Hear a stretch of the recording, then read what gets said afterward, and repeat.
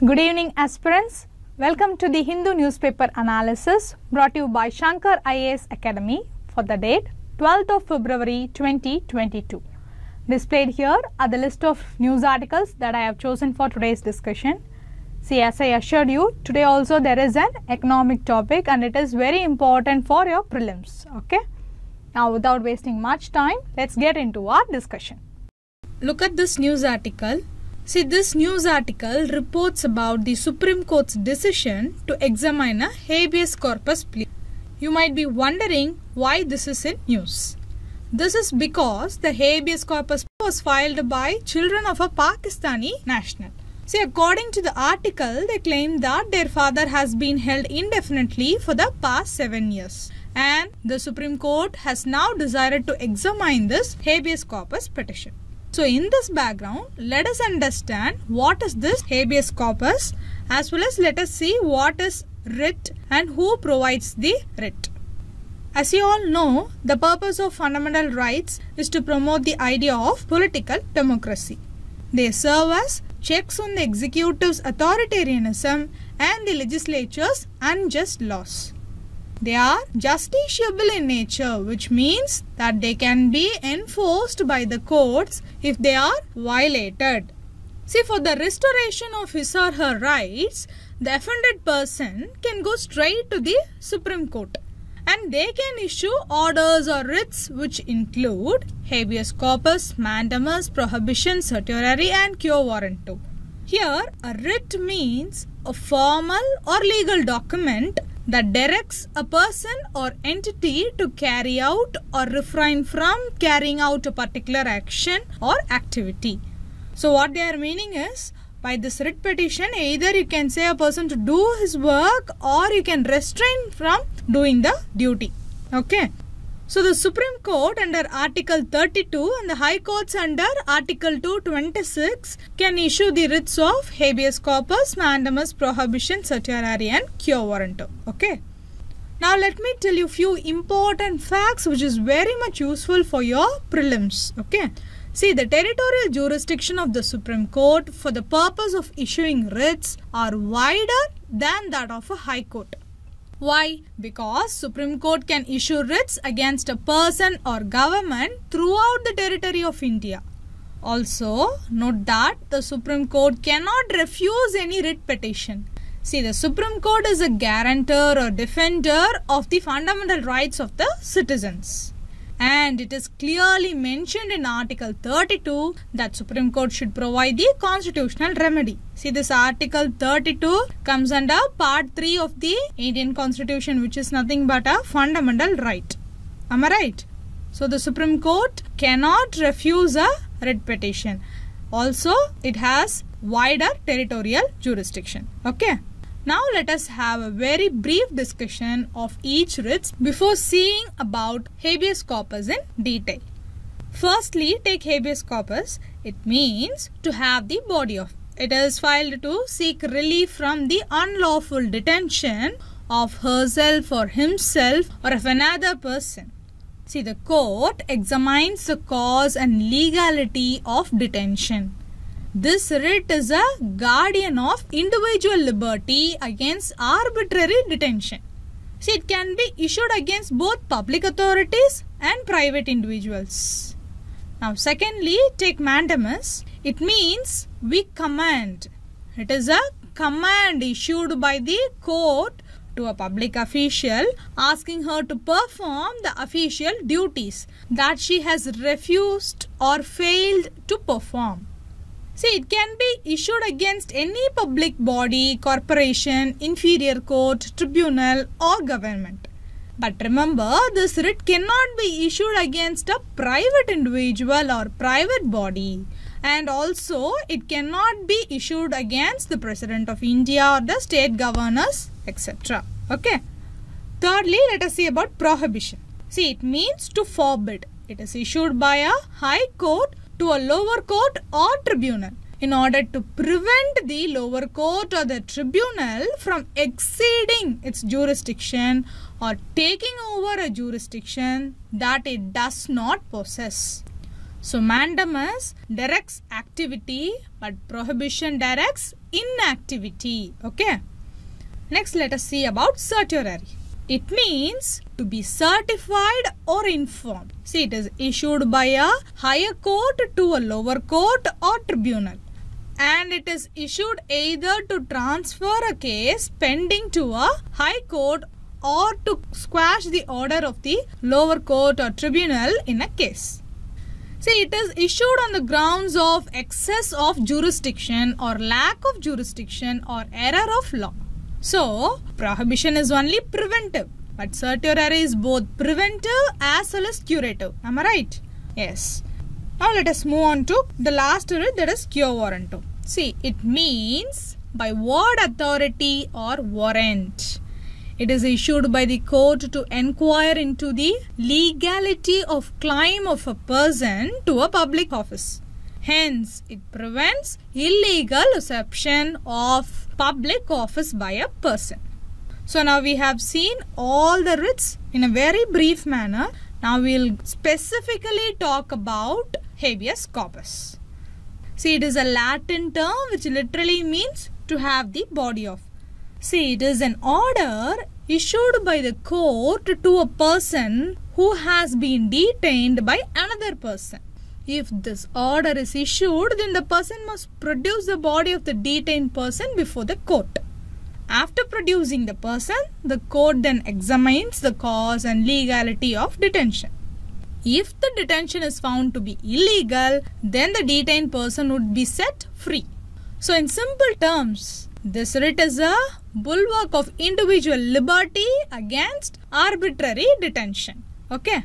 See, so far we saw what is habeas corpus and who can issue it, and we also saw against whom all it can be issued. Now we will see when all this writ cannot be issued. See, habeas corpus is not issued in the following cases. Firstly, when the detention is lawful. Secondly, when the proceeding is for contempt of a legislature or a court. And thirdly, if the detention is by a competent court. And lastly, if the detention is outside the jurisdiction of the court. Now the question here is, can a foreign national file habeas corpus writ petition in courts of India? Because in today's news article, we saw that the children of a Pakistani national has filed a habeas corpus plea. Am I right? So let me clarify this doubt for you. See, there are two types of fundamental rights. One, exclusively to the citizens of India. For example, you can say Article 19. Whereas few others are guaranteed to all persons irrespective of whether they are the citizen or foreigners or foreign nationals. For example, you can say Article 21.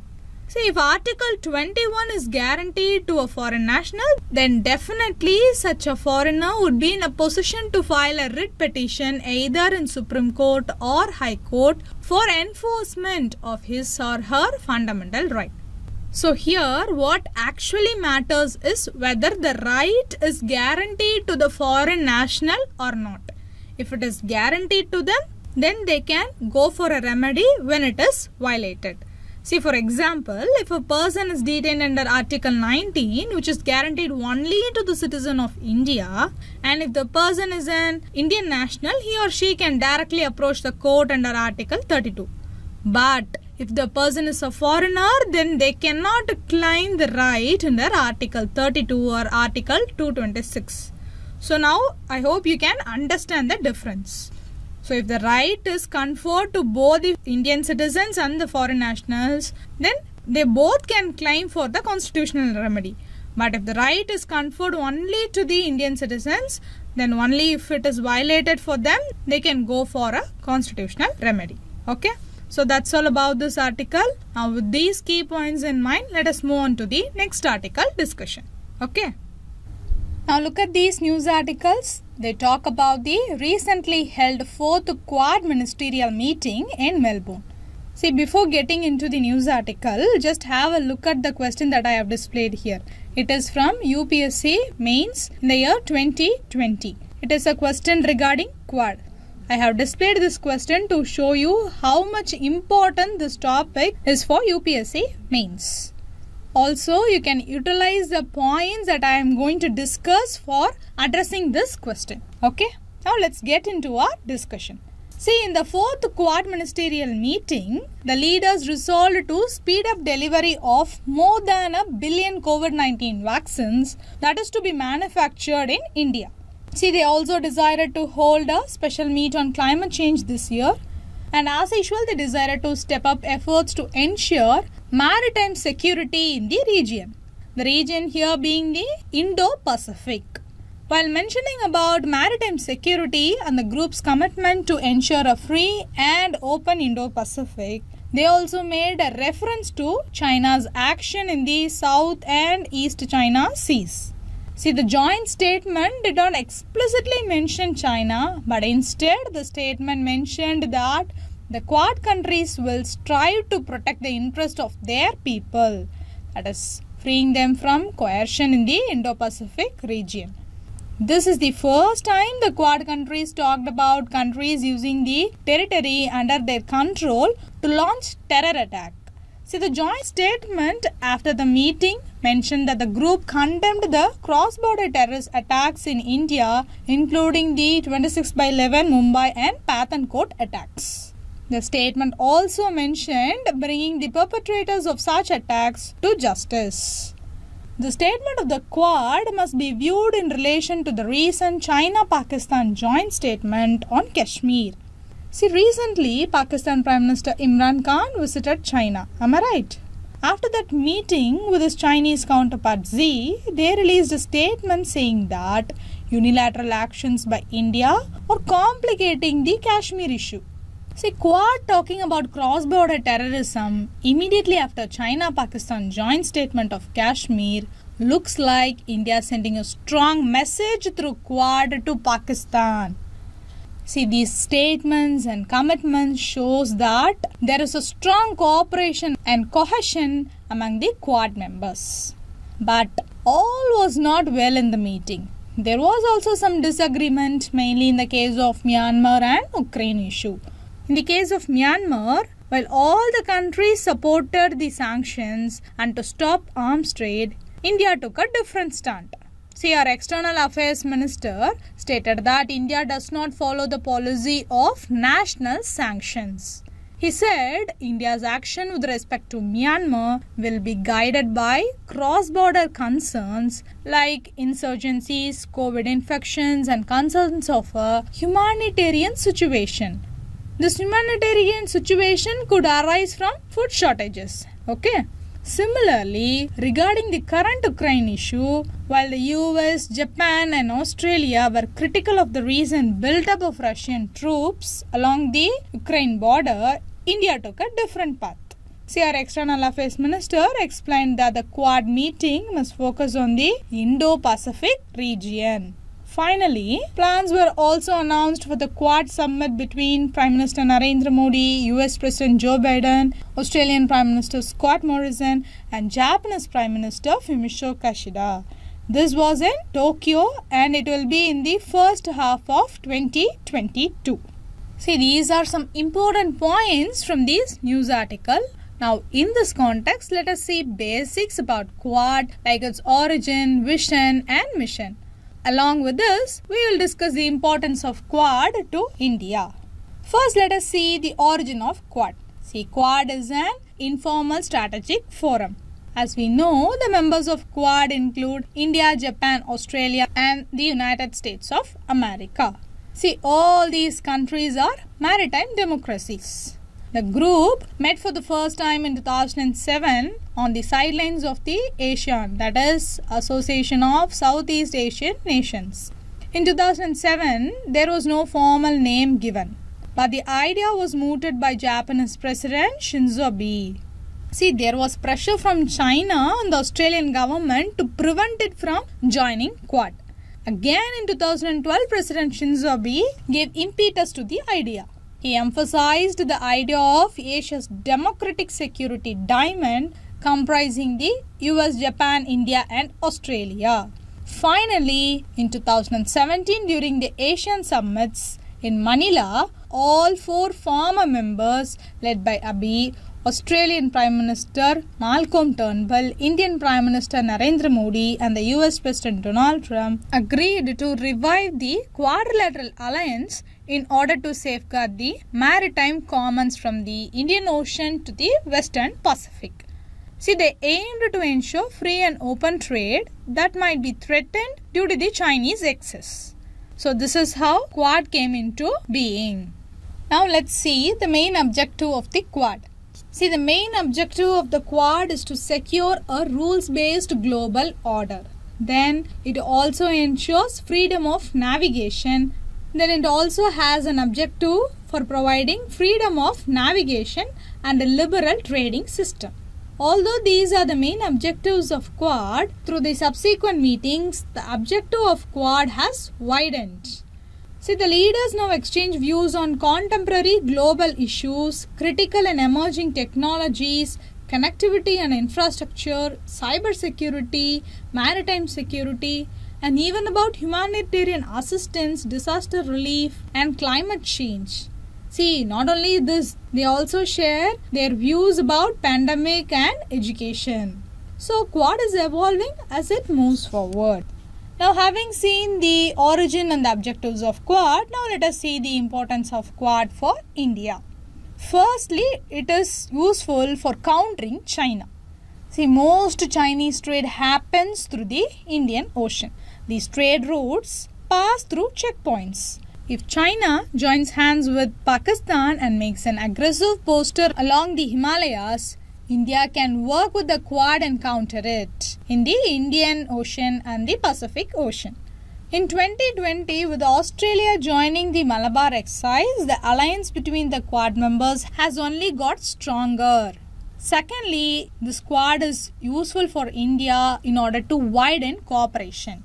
See, in March 2021, US President Joe Biden hosted the first ever summit of the Quad leaders in a virtual format. After the summit, a joint statement was released titled The Spirit of Quad. The statement highlighted the widening scope of the Quad grouping. See, the statement reiterated its commitment to free and open Indo-Pacific.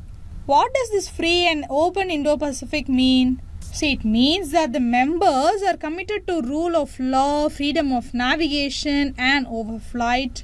Also, they are committed to peaceful resolution of disputes, democratic values and territorial integrity. It even mentioned the shared challenge of climate change. Even in today's news article, we saw that they decided to hold a special meeting for climate change. And they have decided? Yes, they have decided to have a special meeting for climate change in this year. See, India is aiming to achieve net zero emissions by 2070. Am I right? So for this, our government is giving huge impetus to renewable energy and electric mobility. So, by working with the Quad members, India can get necessary finances and technology to achieve our climate goals. See, the spirit of Quad document also talked about cyberspace and security and critical technology. We know that India is rapidly digitizing. See, cybersecurity issues are the natural byproduct of this digitization. For this, India can work with Quad countries and learn industry best practices to ensure cybersecurity. Talking about critical technology, see here critical technology can be any current and emerging technology which has the capacity to significantly enhance our national interest. In the technology-driven world, cooperation between countries in developing critical technologies is a need of the hour and India can benefit a lot by cooperating with Quad in this sphere. The document also mentions quality infrastructure investment. See, this is the area of huge importance with the rapidly changing climate. With the climate change, we must build strong, resilient and quality infrastructure. Although we are taking steps to mitigate climate change, building good infrastructure is a strong adaptation measure. See, if you look at the history of Quad, they have cooperated right from the time of 2004 tsunami, though in an informal manner. So, they already cooperated in disaster relief and rehabilitation. Now, after the spirit of Quad document, if they work together and build better infrastructure, countries will adapt to climate change. The document also mentions about enabling equitable vaccine access for the Indo-Pacific. India, with its strong pharmaceutical product capacity, can play a part in it. See, the Quad countries can help India develop technologies while India can boost production and supply, so that the countries can be supplied with cheap and quality pharmaceutical products. See, many points that we discussed now can be used to address the question that I displayed during the very beginning of our discussion. So we can understand that the widening scope of Quad in recent times indicates that Quad is moving away from its tag of military alliance. See, first of all, none of the Quad countries accept Quad as a military agreement. It is just Chinese propaganda that keeps tagging Quad as the Asian NATO. See, recently in July 2021, when the US Secretary of State visited India, he said that Quad is not a military alliance. Rather, its purpose is to advance cooperation on regional challenges while reinforcing international rules and values.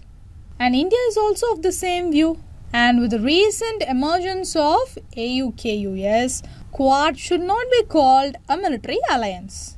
So to conclude, as stated in the spirit of Quad document, the Quad must keep expanding its role to realize its greater potential. See, it should establish an arc of democracy to maintain rule-based non-discriminatory order in the Indo-Pacific region. That's all about this article. So we discussed about Quad in a very detailed manner, and as I said, Quad is an important topic under mains. So utilize these points to enrich your mains answers. Okay. Now with these key points in mind, let's move on to the next article discussion. Have a look at this news article. See, this news article talks about the index of industrial production. See, before going into the crux of the news article, look at the question that I have displayed here. It is from 2012 UPSC Prelims. Okay. It is about the index of industrial production that we are going to discuss today. Okay. This topic is very much relevant in order to show you that I have displayed the prelims question. Okay. Now let's go into the article. According to the official estimates for the index of industrial production, that is IIP, India's industrial recovery slowed dramatically in December. See, the output is rising only 0.4% on a year-on-year basis, and the manufacturing activity is falling at 0.1%. So, in this context, we'll look into IIP in a prelims perspective. See, Index of Industrial Production or IIP is one of the prime indicators of the economic development. It is nothing but a composite indicator. So, this measures the short-term changes in the volume of production. So, this volume of production is for a basket of industrial products, and it is done during a given period with respect to that in a chosen base period. See, it indicates the relative change of physical production in the field of industries during a specified year as compared to a base year. Note each and every word that I said. Now, let me explain you further. See, there will be a chosen base period to compare. This base period is nothing but a reference year, and with this as reference, we will calculate the increase or decrease in the volume of production for the upcoming years. Currently, the IIP figures are calculated considering 2011 to 2012 as a base year. Okay. Then it is calculated for a short-term period. That is, the index is computed for a month and released on a monthly basis. Then it actually measures the changes in the volume of production of a basket of industrial products in that 1 month. Okay. So who computes and releases it? See, the IIP is computed and published by the Central Statistical Organization, that is CSO. So to sum up, this index gives the growth rates of different industry groups of the economy over a specified time period. See, the industry groups that it measures are classified as, firstly, on broad sectors, namely mining, manufacturing and electricity, and secondly, on the basis of use-based sectors as basic goods, capital goods and intermediate goods. Okay.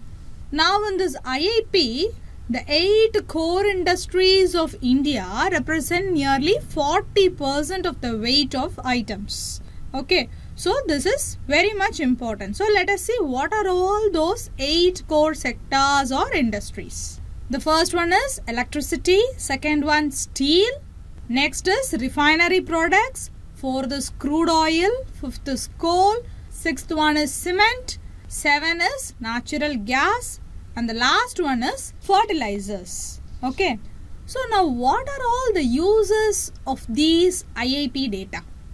The IIP is used by various government agencies such as the Ministry of Finance, the Reserve Bank of India, that is RBI, then even private firms and analysts use these data. Apart from this, the data is also used to compile the gross value added, that is GVA, of the manufacturing sector in the gross domestic product on a quarterly basis. See, that's all about this article. So we have made a brief analysis of what is Index of Industrial Production, which is very much useful for a prelims perspective. Okay. Now with these key points in mind, let's move on to the next article discussion. Now look at this news article. This article is talking about the cyber threats. See, in this article, the author is saying that the nations and institutions should prepare themselves for a rash of cyber strikes. See, he is saying that they should not wait for a big bang cyber attack. See, today we are not going to discuss about this article. Instead, a detailed analysis of what is cyber threat and what are all the measures India has taken and what is the position of India to face the cyber threat is all covered in 2 of our Hindu News analysis video. One is on March 6, 2021 and the other is on March 15, 2021. The link for both the videos, I'll give it for you in the description box. Kindly make use of it to know about what is a cyber threat and how far cyber security should be strengthened to face any kind of cyber threat. See, this is a very important topic for both prelims as well as mains. So aspirants, do watch both the videos and take a note of what are all the important points discussed in that video and it will be very useful for your preparation. Okay. Now let's move on to the next article discussion. Now look at this last news article. See, this news article mentions about one of the biggest tribal events in the state of Telangana. It is none other than the Samakka Saralama Jatara. See, according to the article, the state government is expecting over 1 crore pilgrims to the Samakka Saralama Jatara at Medaram.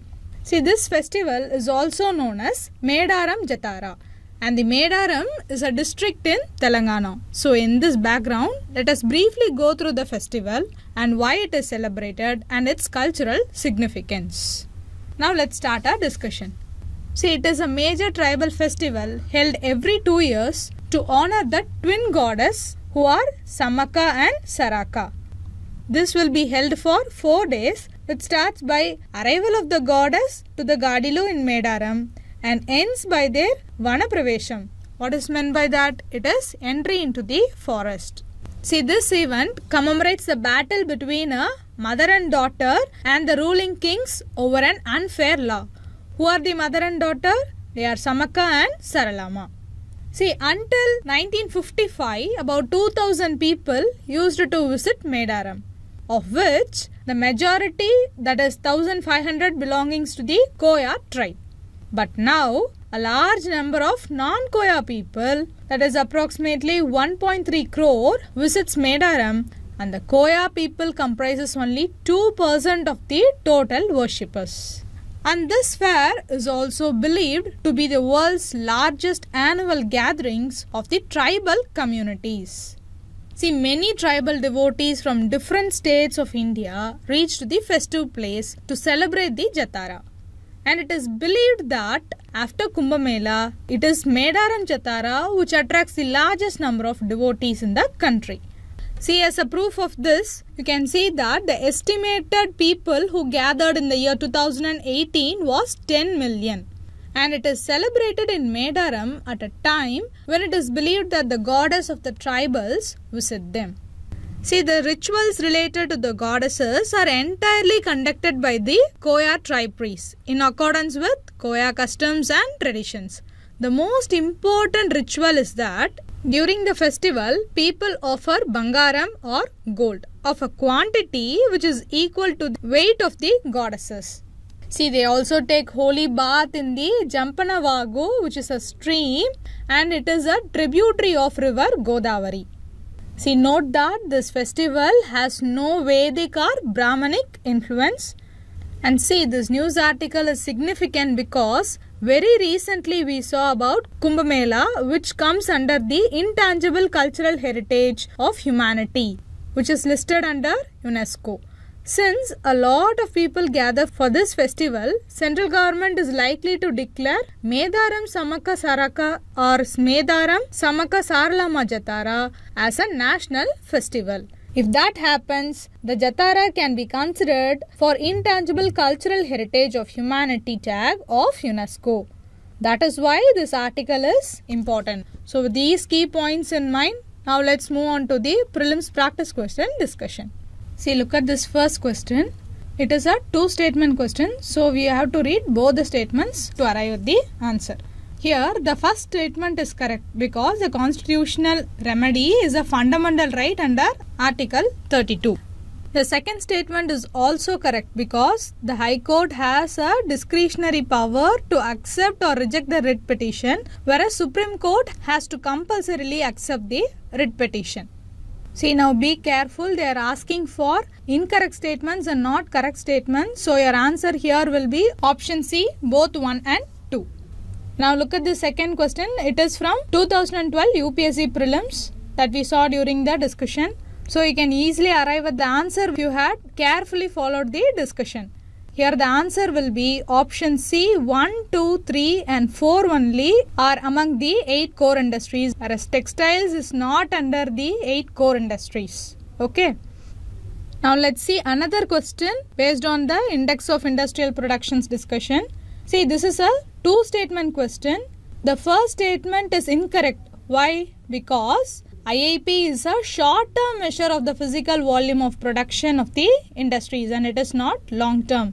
Short-term means it is on a monthly basis. Okay. So, statement 1 is correct. Now, look at the second statement. It is correct because IIP remains extremely relevant for the calculation of the quarterly and advanced GDP estimates as it helps to compile the gross value added of the manufacturing sector. See, this is also utilized by Ministry of Finance and RBI also. So, the question here demands for correct statement. Your answer will be option B, 2 only is the correct statement. Now, look at the last question. It is about the Samaka Saralama Jatara. See, the question here is Samaka Saralama Jatara, sometimes seen in the news, refers to option A, tribal festival, option B, a program for promotion of breastfeeding, option C, ancient water conservation technology, and option D, UNESCO World Heritage Site. See, we saw in our discussion that it is one of the major tribal festival. So, Samaka Saralama is a tribal festival. Your answer will be option A. Displayed here are two mains practice questions. See, one is from 2020 UPSC mains question. Please go through both the questions and write your answers and post it in the comment section. If you like this video, do like, share and comment and don't forget to subscribe to